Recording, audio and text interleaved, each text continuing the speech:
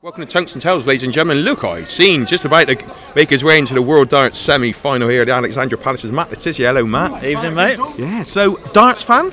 Yeah. I've been the last couple of years. Yeah, normally try and get up for one night. Yeah. So brilliant atmosphere up here, and love watching it. Yeah, and of course the games tonight. Of course we've got Gary against Michael, followed by Phil against Barney. I mean, the four players, the walk-ons are going to be massive. Yeah, they will as well, and I'm hoping the quality of the darts is going to be massive as well. I mean, couldn't have asked for two better semi-finals really, so really looking forward to it. Do you ever play? Do you ever have a throw? I used to have a dartboard in my house when I was a kid, so I played a lot as a kid, but I don't play a lot now. No.